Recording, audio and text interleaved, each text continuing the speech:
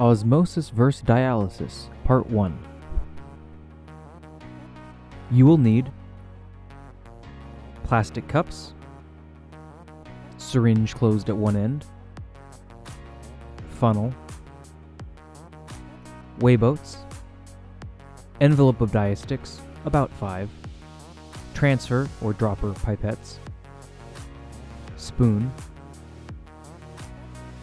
dialysis tubing and string, starch, sodium chloride salt, glucose, spatula,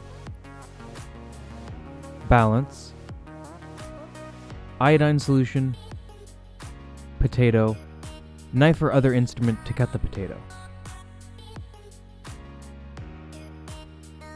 First, you will need to make the solution that the potato slices will soak in. Turn on your balance, add a weigh boat, and then tare it. Next, weigh out 5 grams of sodium chloride salt. The best practice when weighing out solids on a balance is to remove the weigh boat after you have tared it, then to add a small amount of salt to the weigh boat, then replace the weigh boat to see how much you have measured out. With experience, you can get good at estimating different weights.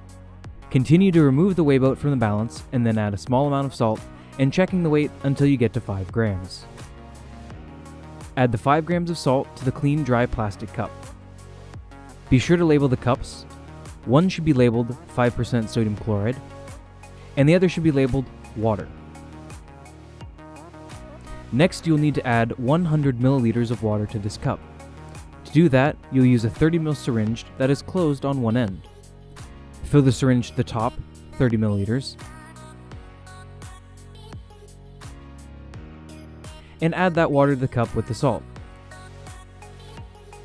Do this 2 more times for a total of 90 milliliters. You will then need to measure 5 milliliters by adding water to the 5 milliliter mark, then add that to the cup. Stir with a spoon until the salt has dissolved. In a second clean dry cup, label it water. Then fill that cup with roughly the same amount of water and place the 2 cups to the side. Next, cut 2 slices of potato. You'll need to ensure that there's no skin on the pieces of potato and that both pieces are roughly the same size and thickness. The easiest way is to cut a square out of a round slice of the potato. Once you have both pieces and they're roughly the same size, you'll need to weigh out each piece before placing them into the solutions. Be sure to keep track of which piece is which.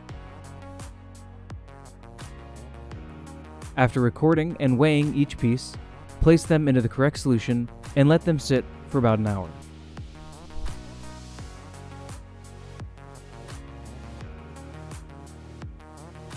Once the time is up, turn your balance on and place a weigh boat on the scale and tare it. Remove one of the pieces of potato from the solution. Blot it dry with a paper towel and place it on a weigh boat and take the mass. Record it in your data sheet. Repeat this process with the other piece of potato. Did one gain mass? Did one lose mass? Is one more spongy or rubbery than the other? Is one more rigid? Why do you think this is?